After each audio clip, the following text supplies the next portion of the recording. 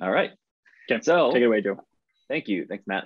Before we get started, we have Nina with us that would like to share and give a plug about an upcoming event that would be of interest to this data science user group. So Nina, please take it away.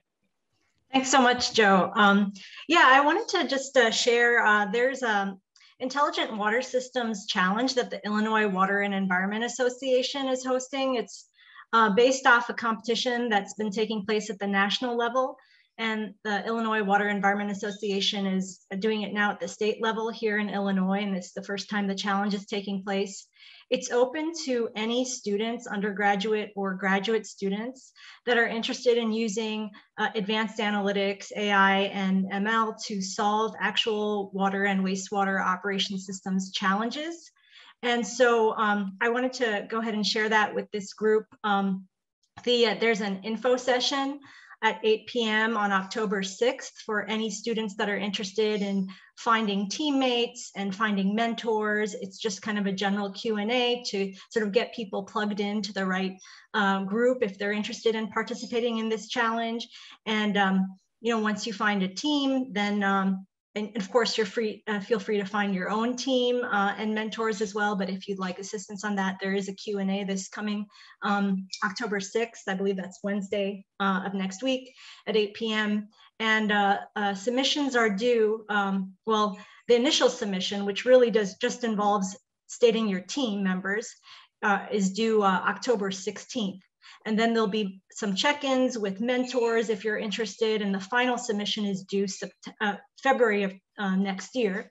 And the final round of the competition will be at the Illinois Wastewater Professionals Conference in Springfield in April of next year. And there's cash prizes for the winning teams. And I think very few teams have registered so far. So there's a good chance of winning a cash prize if you're interested. And this is an area, I'm a wastewater professional that works in the advanced analytics space. It's an area that's really hot right now in the water and wastewater sector, and people are really looking forward to seeing how advanced analytics can be used to actually solve problems in the wastewater and water fields. So I just wanted to sort of share that. The only requirement is that it should be an Illinois student, an Illinois, I guess, resident that's going, that's a student out of state, or an in-state Illinois university student. So you have to kind of have some connection to Illinois, and only one member of the team needs to have that connection. And so I think if you have students in your department that are interested or might be interested, if you could share this information. I shared the kind of links and things with you, Joe. I don't know if there's a way to share it with the group in case people are interested. There's a Zoom link to attend the Q&A session. There's a link to learn more about the challenge. If you don't have a problem or data set, there's a link to some sample problems and data sets that you could use to, work on this challenge if you wanted to work on that, or you can create your own. So I think there's lots of flexibility, but really the industry wants to see some, novel use cases of using advanced analytics for solving problems in our field. Awesome. Thanks so much, Nina. And I realize maybe, this is recorded, so people will be able to see it. But as people are slowly joining us, maybe we should have done it at the end so that we can maximize the exposure. With that said, Matt, is there a way for, I can definitely put information in the chat, but can we append information onto the meetup page, or is there any way we can do? There is a message board we can put. I think any member can put stuff on there. So Nina could post there, or I could post the information as well if that doesn't work. Okay, sounds great. Because this seems like a really cool event, and cash prizes are always great. So students, they need, well, we all kind of need cash at times. All right, so thank you, Nina. And so next up, we have the main event. I was going to go through each person's bio, but I'm just going to paste it into the chat since you've all seen it at the meetup link. But I do want to read the details of the presentation really quickly. So for our October meetup, we are excited to welcome 3 leaders and researchers from the College of Media at the University of Illinois. They're also friends of mine, Eva Meslowska, Jacob T. Fisher, and Harsh Taneja.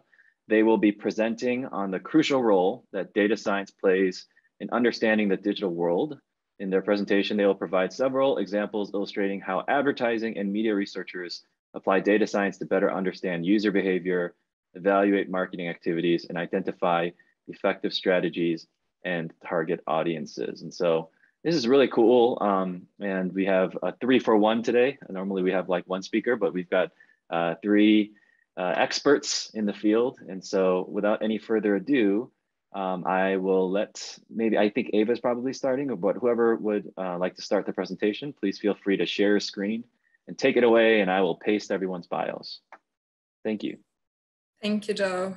We didn't coordinate, I have to admit. So no problem, please. It's very spontaneous. So I showed my screen. Hopefully that's working. I never use Google Slides, so this is my experience for me. Perfect. So thank you all for having us here today. And I know we're on a tight schedule, and we laughed with Jacob yesterday that academics are not the best at being brief, but we'll try. So this is us, you know, our bias, and I will start. Joe already introduced me. I'm an assistant professor in the Department of Advertising. And what I study, like my focus is on 2 main research areas. One is personalization and targeting. So how can we predict who the recipients of our messages are when it comes to their interests, personalities, political preferences, etc.? Can we address them more successfully if we personalize our messaging? And does it work across different contexts? So I study mostly marketing communication, but I've also studied health communication, political communication, misinformation. Another research area deals with consumer engagement. So how consumers engage with information and with different actors, such as brands, especially on social media. But a big chunk of my research is devoted to online customer reviews. Today, I won't be able to talk about everything, obviously. So if you have any questions, please feel free to follow up with me. I'm always happy to chat. Today, I will focus on personalization. This is a hype term. A hyper term is psychological profiling or personality marketing. And you probably have heard about it, you must have, if you live in the US, because of the huge scandal with Cambridge Analytica, how they harvest Facebook profiles to predict certain personal characteristics and then allegedly address consumers with messages that fitted those characteristics. Now, what we're trying to predict and target is often personality, but sometimes it's emotional states. So are people currently happy, unhappy? That's what Spotify is doing. That's what many magazines are trying to do, or newspapers. We also try to tap into values, motivations, needs, susceptibilities to persuasion. We know that some people respond better to, for example, scarcity. Others respond better to authority and political affiliations. The idea here is that we can use digital footprints to predict these personal characteristics. Now, it's nothing new, actually. So the model that's based on comes from the 50s when actually it happened offline, when people were asked, or judges were asked to evaluate, to use different cues from bedrooms, offices, or physical spaces to evaluate or judge someone's personality. And this is the same idea is now being applied in the online or digital world. So we use different cues, like for example, from social media, number of friends, affect that people express in the comments or posts, humorous pictures, etc., to evaluate their personality. So we can use these cues to say whether someone is, for example, extrovert or introvert. The idea here is that these cues really represent the target's personality, and there's been lots of research that kind of tries to tap into different personal characteristics. So especially researchers at the University of Bath, they've done also some critical and systematic reviews of that literature. So if that's something that you're interested in, I can definitely recommend some articles.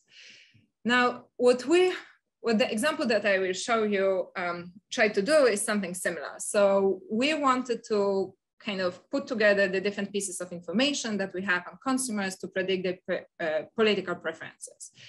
The idea here is that obviously in the ideal world, we would have all that information about consumers. So what they consume, what they like, what the demographics are, the engagement behaviors, purchases, and also context variables like with whom they usually consume media, when, why, and things like that. Unfortunately, we don't have that information. So what we try to do, we have, fortunately for consumers, unfortunately for companies. What we try to do, we take pieces of information that we have, and then we try to predict different qualities of consumers, of people, and then address those. The idea here is that this way we can kind of tap into that potential receptivity to personalized or addressable advertising, and then decide what kind of version of an ad to show or where to place it. And hopefully stop serving wrong ads to wrong people. So what we did, this is the case study, which is not the newest, I have to admit. I'm still working on similar studies, so that's why I always enjoy presenting this one. And for the sake of being brief, I will go quickly through what we've done, but I'm happy to share the paper if you're interested in details. So I worked on it together with Ed Malthouse and Judy Franks from Northwestern University. And our idea here was to use TV consumption data, so again, our footprints, to predict political preferences and then for targeting purposes. And we focused on political advertising because of opportunistic reasons. That's the data we had, but also because political advertising is very important. It's lots of money, especially in the US in like 2016. So that's the year that we dealt with. It was almost $10 billion spent on political advertising. We studied 46,000 households in Texas and calculated watch time of 300 programs representing different genres. We got that information from set-top box data from one of the companies we collaborated with. We also had demographic information, and we had voting records because that's something that's public in the US. We didn't know which particular candidate someone voted for, but we didn't know whether they registered as blue or red. We had that for primary and for general elections in 2016. So what we found was that demographics didn't do great.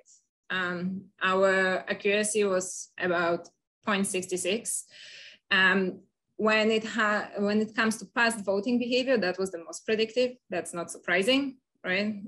People have very strong political affiliations, which are pretty stable, especially when we talk about systems like in the US or UK, where we only have two. We have more, but let's say we have two main parties. But the viewing behavior was actually pretty predictive as well, and did much better than demographics themselves. The best model was when we included all of the information that we had, so viewing, demographic, and past behavior. But viewing itself, so content that people consume, was predictive, was much more predictive than demographics. So what was surprising for us, as those of you who are not familiar with media planning, normally we plan media and buy advertising based on maybe day parts. So do we want to advertise in the morning or in the afternoon, or genres? But it seems that we should actually be focusing more on the program itself. So really the unique plot and personality of a TV show. Some of the results that we found were pretty obvious, right? Especially when it comes to news, like Fox News versus CNN or MSNBC. But we also found differences when it comes to other reality TV or TV shows. So for example, The Kardashians versus The Duck Dynasty or Alaska, The Last Frontiers.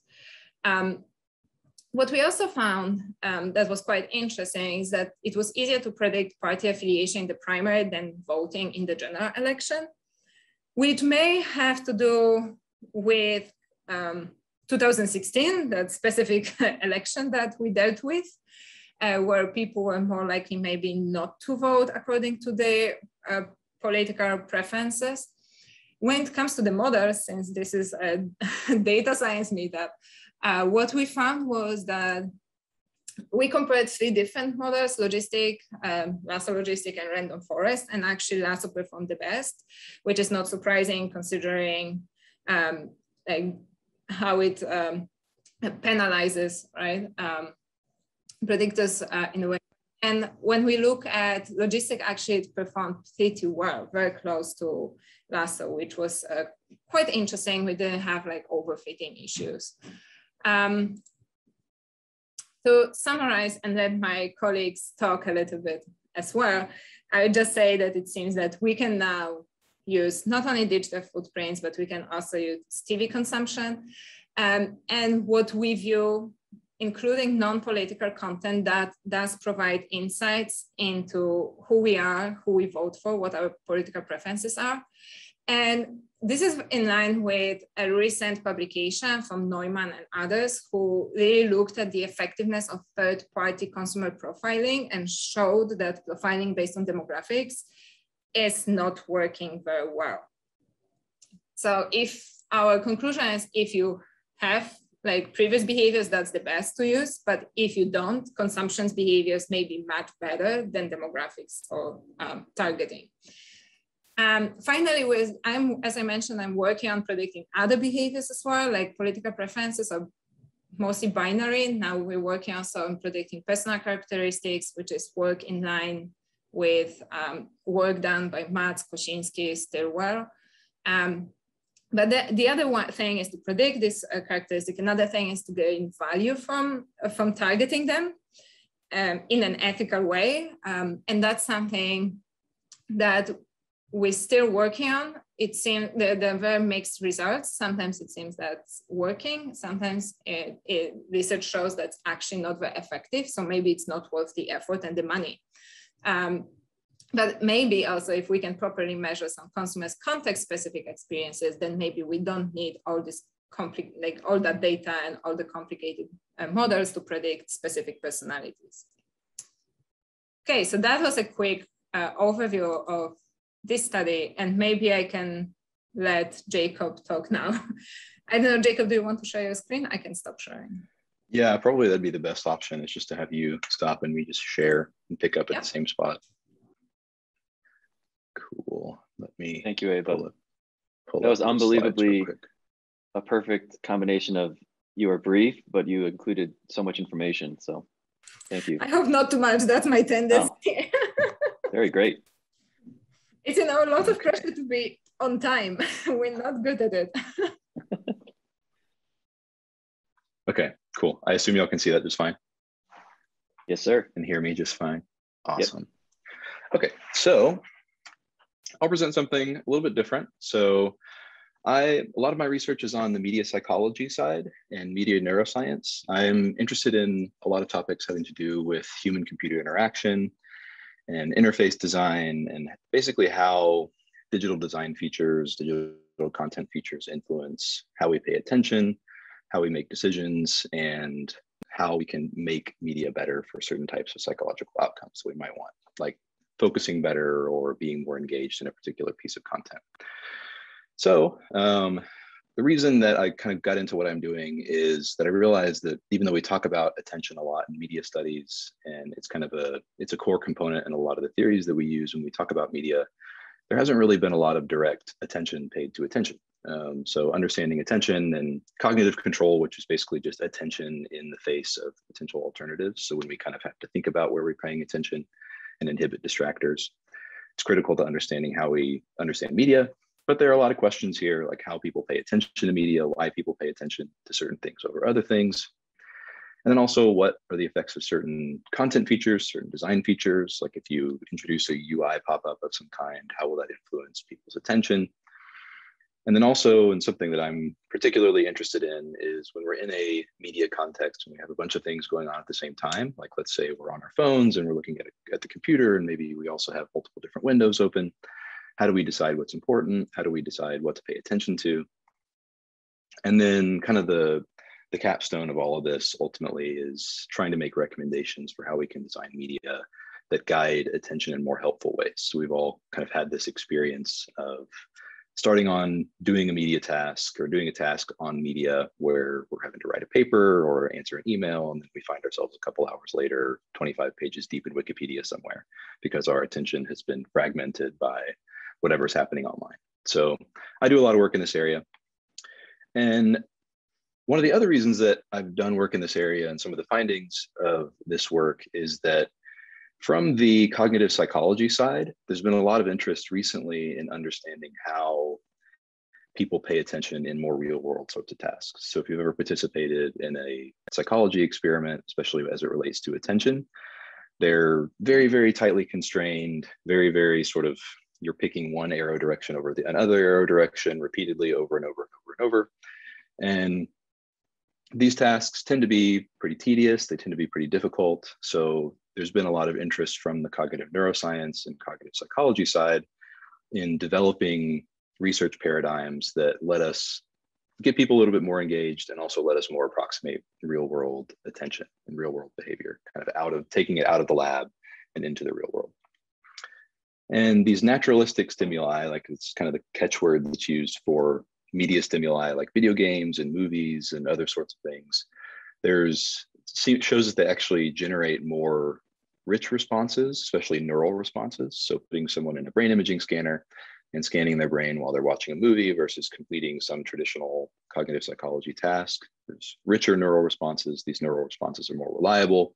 They more accurately can distinguish between different individuals and between the same individual doing different tasks. So it seems like these mediated tasks are actually useful, not only for understanding media itself, but also for helping us understand how the human brain works. So especially how the human brain works in the real world when doing tasks that we would do on a day-to-day basis.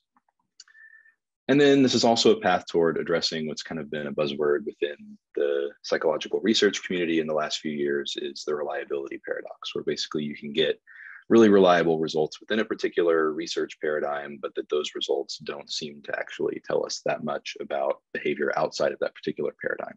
A lot of this came out of the literature with what's called brain training, where they'll have people do a working memory task or something like this over and over to have them improve in the task. And it turns out it doesn't actually help them improve on anything else. The improvement is restricted to within that particular task. So obviously this is a big issue.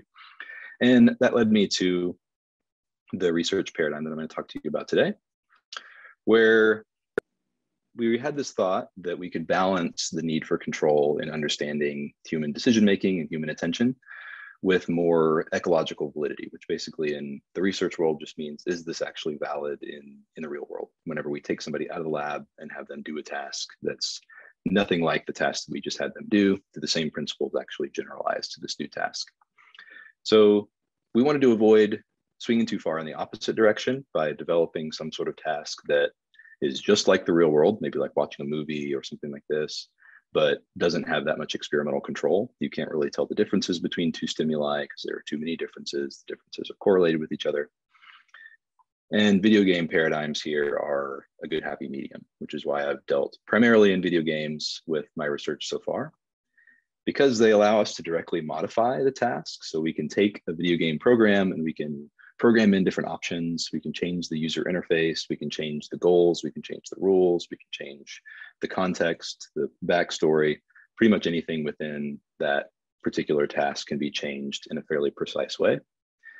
And these are also good for large scale and more remote data collection opportunities, which obviously over the last couple of years has been especially helpful. And then, but the caveat here is that they can require some development skill. They require things like server architecture and other things that require some data science-y or even just data infrastructure that a lot of researchers don't have access to. So we built a game called Asteroid Impact that we originally developed it in Python in a module called Pygame, but it turned out Pygame doesn't do too well remotely. It runs really well on local computers, but doesn't run too well in a browser. So over the last year, I moved it from Pygame into Unity, which if you've ever done development in VR or video games or anything like this, I'm sure you've heard of Unity. It's one of the more popular programs. And we tested it online, which I'll talk to you a little bit about today. And this game is nice for research because it lets us manipulate reward, cognitive and perceptual load, and several other things. So the load that we have, how cognitively loading, how much working memory it takes. And then you can also collect data like reaction times, in-game events, and we can get it down to a 10 millisecond resolution. So if we're collecting data, we can get every 10 milliseconds a new line of data reliably, which is nice. And then it's accurate compared to other tools, things that people use traditionally in research like Psych Toolbox and PsychoPy and ePrime and all these other, if you've ever done experimental research, you've probably heard of these things. So the study that we did is we did 3 experiments. We did one in a lab where we brought a bunch of undergrads into a lab and had them play this game on desktop computers. We also did a study where we had people play Asteroid Impact in a brain imaging scanner, where we scanned their brain while they played the game, looking at different attention-related networks and attention-related processing. And then we also had them play the same conditions of the game online in a later experiment. And we were really interested in how media can, we manipulated cognitive and perceptual load, which basically by manipulating the UI in different ways to increase the amount of cognitive load they had to put into the task, like how hard they had to concentrate, and also how difficult the task was to see or to pay attention to. And we also measured the variability of people's reaction times, which is a good indicator of severity of ADHD symptoms. It's a pretty reliable indicator of how much somebody has attention problems, is how variable their reaction times are to different tasks within the game. And we also measured the efficiency of the connections within their brain, which is just the average correlation of all the different nodes within a brain network, which is different areas of the brain. We took and we looked at the neural time series, and we looked at the correlation between those neural time series to determine the brain. We were interested in whether cognitive and perceptual load in this media environment had different effects in ADHD than they did in non-ADHD. And long story short, we found that, which was nice. So in the first experiment, we showed that their in-game performance for folks with ADHD was worse under cognitive load than for our non-ADHD folks, but that it flipped under perceptual load, where our folks with ADHD performed better than our not ADHD folks. And then we also showed the same thing for reaction time variability, that under cognitive load, they were more variable, although this difference was not significant here, but we did replicate it in the third experiment and showed that they are significantly different. And then they also showed under perceptual load, ADHD was less variable. So this indicates that whenever we increased the perceptual complexity, it actually helped the folks with ADHD perform better, perform at or above the level of non-ADHD. So this gives us an indicator that media design can be used to adapt to certain individuals to improve their performance. And we showed the same for brain network efficiency and connectivity, where under baseline and cognitive load, our people with ADHD had lower brain network efficiency, which means that the overall connectivity, how much different regions of the brain are firing in sync with one another, was lower, but that under perceptual load, there were no differences between the non-ADHD and the ADHD group. And these are just connectivity matrices within different brain networks that relate to attention. If you're interested in those, I'm glad to talk about those too. And then this is just the replication of that first experiment where we did it online. And I honestly, whenever we built this experiment online, I didn't really expect it to work out, honestly, because it was super not controlled. We just flung the game onto people's computers and had them play it at home. But it actually worked out more strongly than the in-person experiment, which suggests that maybe having this in-person maybe incentivized people with ADHD to be a little bit less ADHD whenever they're playing the game than they would at home. But we showed here that under baseline and cognitive load, our ADHD people performed worse in the game, but it was the opposite under perceptual load. And we replicated the reaction time variability findings, where people with ADHD were more variable under cognitive load and less variable under perceptual load. So what does this mean? It means that we can use video games, media scholars and psychologists and whoever else can use video games to investigate attention processes. And they also provide a means of embedding traditional cognitive and attention tasks within a really motivating context. When we did this experiment online, the participants frequently reported in the free response boxes, like, this is the most fun online experiment I've ever done, because they were able to actually just play a video game. And you can also collect time-locked neural and behavioral data, which is useful for a variety of reasons. And then currently we're working on validating it compared to other cognitive load, cognitive control, and attention tasks.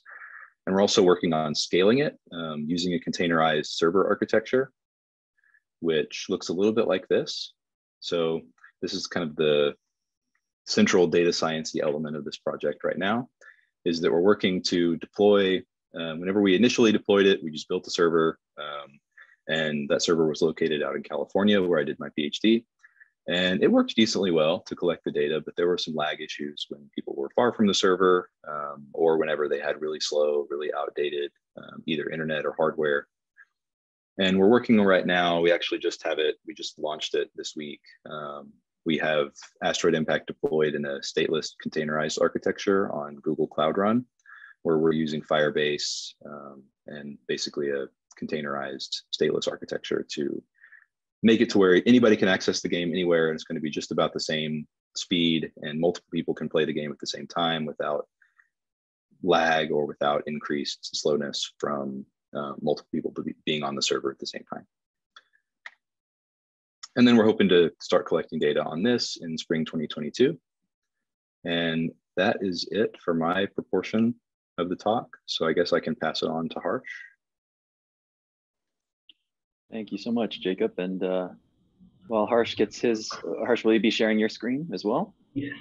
Awesome. So while Harsh shares the screen. Okay. Again, I hope people can hear me all right. Yep. Right. Thank you, Joe. So let's see. Yep, we can see it too. Brilliant.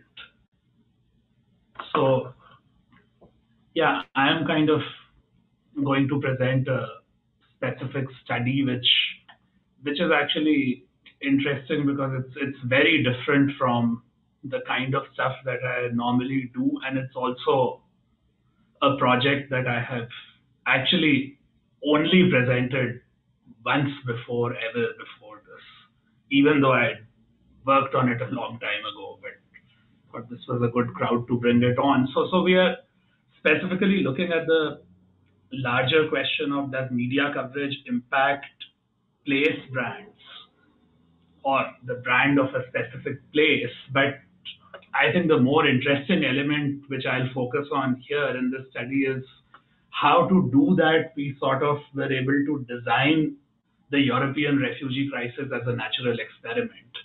So many of you may remember this picture from the news. So the European refugee crisis of 2015 was a very moving and sort of internationally, interest arousing event. So specifically, this crisis was basically when Hungary, Romania, Czech Republic, and Slovakia decided to close their borders to prevent refugees from Syria to cross into Germany. And many people kind of estimated that this was the highest level of forced displacement of people since the Second World War.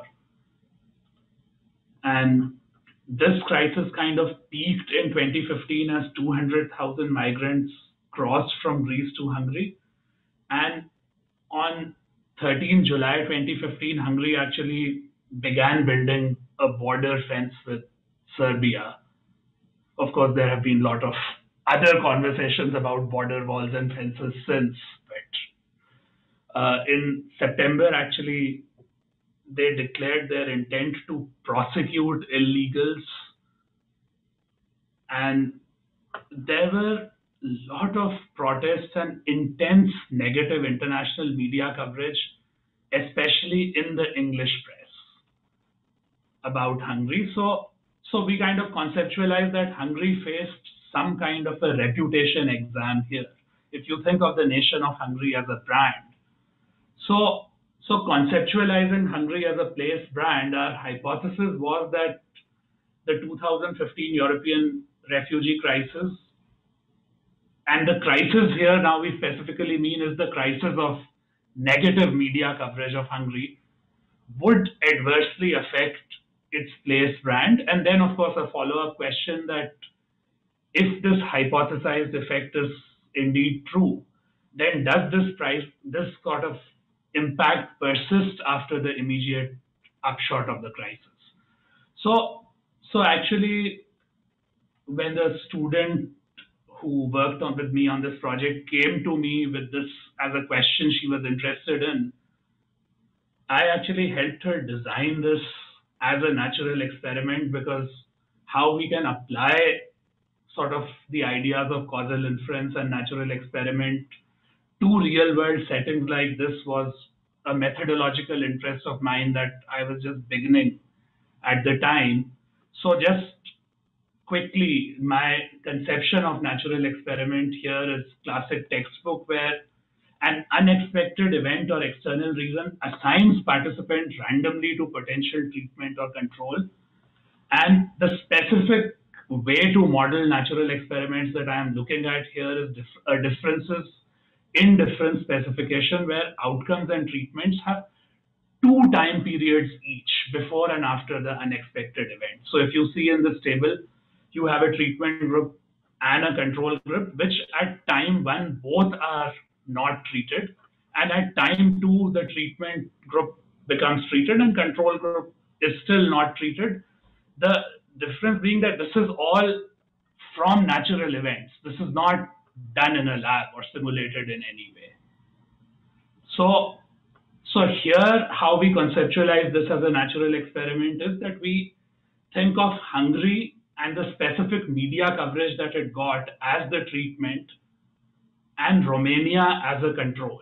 Because if you see with respect to the crisis, now you can argue that there are obviously a lot of differences between Hungary and Romania, but with respect to this refugee crisis and the policies that they enacted and how it impacted the flow of refugees trying to go from Syria into Germany, these two countries were very similar. But Hungary attracted bad press internationally from the English press. Romania did not.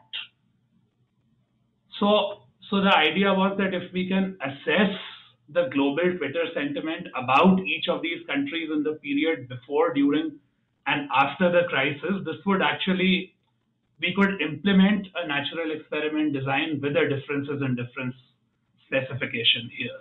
So if you see, we say Hungary and Romania, we basically look at the Twitter sentiment about each of these countries during these sort of 2 periods. That was the basic design of the study. So how we did this, the first thing was we have to establish the crisis, because if we cannot convincingly establish the inflection point, then this is not a natural experiment design. So that was the first thing we did. So since our focus was sort of negative coverage in the international press, we looked at several others, but to formalize the analysis, we chose sort of New York Times and The Guardian, because they both sort of represent, are very representative of sort of liberal international media sentiment in the English-speaking world. So one from UK, one from the US. And you can kind of clearly see that looking at articles about these countries throughout the 2015 year and early into 2016, you can see that there is a period of June to October where media coverage about Hungary significantly outsizes the coverage about Romania. So we use this as a basis of establishing the crisis, that this basically negative coverage about Hungary, which started in June, is the reputation exam that they are facing, or is the negative media coverage about them. You can see that Romania actually does not see nearly the same level of spike. And we actually looked at the sentiment of, we actually analyzed the content of all these articles to establish that most of them were actually pretty negative. Then the next step of the analysis was to test the hypothesis to collect and analyze the Twitter sentiment about both these countries. So we relied on sort of the streaming API. So we obviously don't have all the tweets, but we thought we had a good corpus of, random sample of tweets which contained the word Romania and Hungary. We looked only at English language, which we thought was reasonable to do here because our press coverage was also restricted to the English language press. And we looked at random samples of tweets we were able to include 47,000 tweets and 26,000 with Hungary and Romania respectively. We conducted automated sentiment analysis using a variety of methods. For formal analysis, we used two tools, SentiStrength, LexiCoder, but then we also randomly selected 200 tweets and did human coding with them to validate the machine coding. We found pretty good agreement. And just a disclaimer, I'm generally not a fan of sentiment analysis myself, and then we also removed all the tweets that were by media organizations from this corpora, because if our sort of, independent variable is media coverage, then we don't want to include sort of sentiment by the media themselves in our outcomes. So just to give you a volumetric sense of the sentiment before we move to the modeling, you can see that, negative sentiment about Hungary actually spiked significantly during the crisis period compared to Romania. But moving beyond this, so sort of the differences in different specification, our outcome is simply whether or not the tweet is negative. So we use a logistic specification within differences and difference. And then our predictor variables are basically a series of dummies that depict either the country or the time or the interaction of the two. So basically it's having these interaction terms like country times the period of the crisis, that you move from a simple first difference to actually a differences in difference specification. And then we had another control for Romania, had other political protests that were unrelated to the refugee crisis during a part of this period. So we have another dummy to control for that. So what we found with this was that the refugee crisis time period actually sort of predicted an increased probability of a negative tweet about Hungary by, 22%. And post-crisis also the effect remained somewhat significant, but the effect size was sort of reduced. So this is the sort of formal hypothesis testing part of it. But then we actually also did some, topic modeling using LDA to try to see what were the discussions focusing on. And you could actually see that, and then we broke those also down by the three sort of periods that we established in our analysis, the before, during, and after. And you can see that during the crisis, clearly the bulk of the discussion related to Hungary was focused on the refugee crisis, but that topic did not function or did not figure in, the discussions about Romania. So this kind of lends further validity to what we found with the sentiment analysis. But then the next part of this is that we want to sort of drill down more to even firmly establish that the crisis precipitated the negative sentiment. And to do that, we kind of isolated the tweets that were specifically about the refugee crisis from this whole corpora and redid the differences in difference design. So if you just see kind of a quick example there, so we were using LDA able to sort of just isolate all crisis related tweets for both countries. And then when we kind of redid the design or reran the logistic regression and the analysis, you again sort of find that on tweets related to the crisis, the effect replicates of the negative media coverage. So with which we are kind of able to say that this negative sentiment actually applies to the crisis related tweets and still differentiates between the two countries. And this little spike that you see about Romania later on is actually related to the Romanian protests, not so much to the And we don't observe the kind of differences in other topics when we looked at the tourism and the miscellaneous related tweets.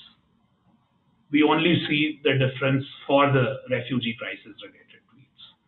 So sort of finally, and I'm just really cut this short. I could go into details about each of these aspects if people want.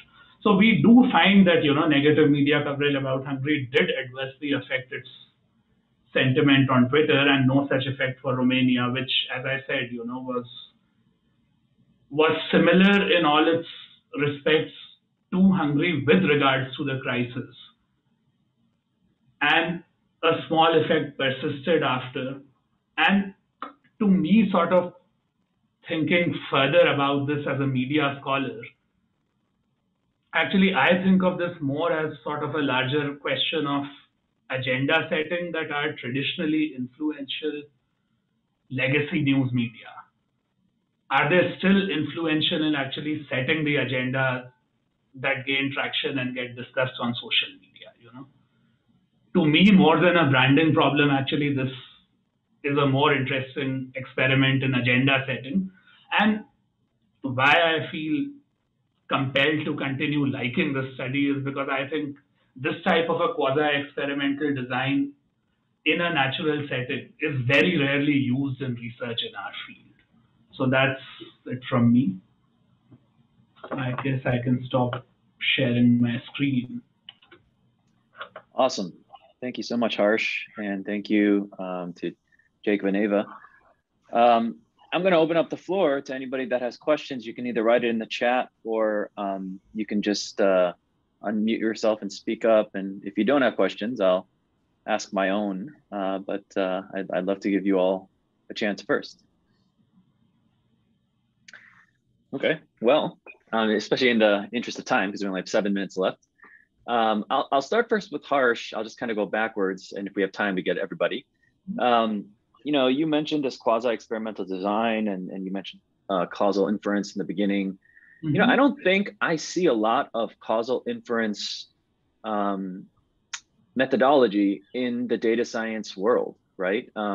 We talk about machine learning and all these things, and yet it's kind of like we don't take that final jump into what's causing what, right? Like what is driving what? Because I think we're just fine with correlation to a certain degree. So, do you have any thoughts as to why why maybe in data science as a whole, this is kind of crazy to ask, but why there isn't much more causal inference, interest in application? I think so. Maybe if you look at, I think, like commercial data science.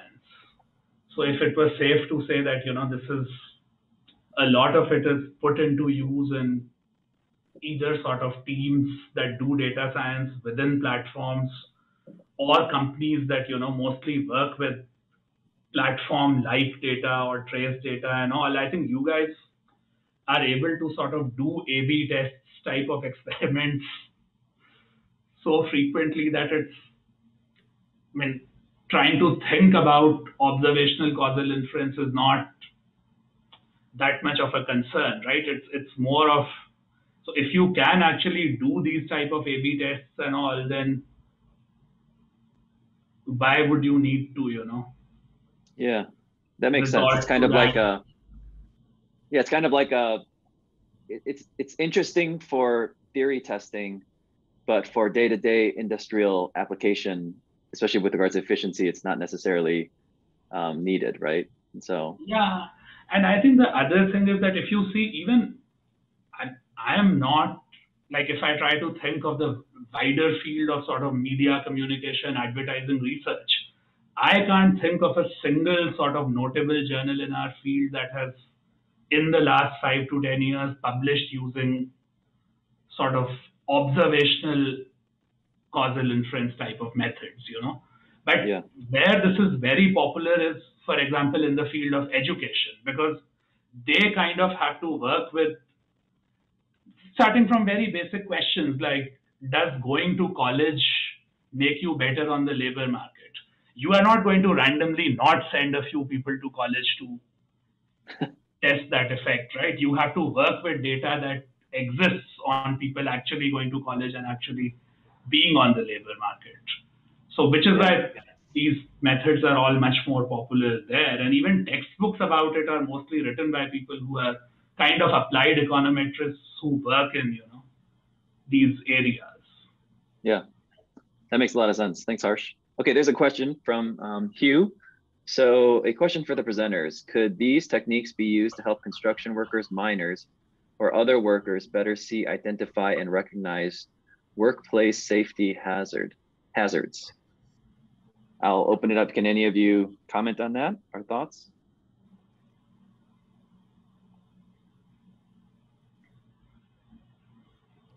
I can say something. I mean, I think it depends on what sort of hazards you're looking for, but with any sort of, especially like what Harsh was just talking about with causal inference. I mean, some of these hazards, you don't know they're hazards until you have a lot of data showing that, oh wait, this particular piece being loose in this place at this time would lead to some negative event. So I think definitely if you applying some of these things of, especially causal inference, what Harsh talked about, would be if you can identify a large enough source of data that you can get sort of which changes or which equipment malfunctioning in which ways lead to especially negative events or hazards. I think you could create some really good data to help it, especially hazards that might not be necessarily obvious, where you can isolate out sources of things that could be potentially harmful that you may not even, like, of course you see the big flashing lights and things that you can point out as harmful, but the things that you may not see as harmful, obviously, I think these things, especially what Harsh talked about, could be especially helpful. Yeah, actually, that's a really good, thanks, Jacob, for that thought. Yeah, I still think causal inference, as we just said, is underutilized, because that's another perfect situation where you're not going to do an experiment to see, okay, let's see if this causes a hazard or not, right? You're just going with the data, and you know that hazards happen, right? What's accidents happen. And so how can you look back on the data and figure out where is this coming from, right? I think that's something that's just not that handled in data science, at least from an industry application standpoint. Definitely econometrists, those that are studying econometrics are looking into this, at length, but that's a really good question, Hugh. Any others? I'll ask one more. I'll just go to Jacob next then. With regards to using video games for studies, and I think this is a really interesting, you have esports now, and that has a lot to do with just what's reality in life and where are we going, and then there's data everywhere with regards to that. I don't know, what do you see with regards to how video games interact with just our everyday life, and what new things can this bring into the data science realm? I think there are a lot of different potential angles. I mean, video games are useful for, I talked about it kind of in the cognitive and perceptual sense, but they're even, in some ways even more useful for understanding things like social behavior, and how people collaborate, how people make decisions in groups, how people, especially whenever, like in the face of threat or in the face of competition. So this is definitely something I think as we start to see, especially the more massively online games and things like, I don't know, with Facebook announcing metaverse and increasing things of like Roblox and Fortnite and these big sort of parallel universe games. I think depending on the extent to which companies are willing to share data or researchers have a seat at the table in these sorts of large experiments with lots of people changing UI in certain ways, doing different things, I think it could lead to a lot of new understanding when it comes to understanding human behavior, understanding how people think, how people make decisions. But it's just, I think as with a lot of things in the media space, it just depends a little bit on how much researchers that are not motivated for necessarily the company's bottom line, whether they have a seat at the table to access the data for understanding or for, so I think that'll be kind of the deciding factor. Yeah. Well, awesome. Also, if we are all in a simulation, then that also probably affects things as well. I'm just kidding. So if we could all just thank our presenters today, and our next meeting will be again the first Friday of the next month. And so we do hope that you join us for that. And as we close again, these individuals are here on our campus. And so please, if you'd like to follow up with them with any questions individually, please feel free to do so. So thank you, everybody, and have a wonderful weekend.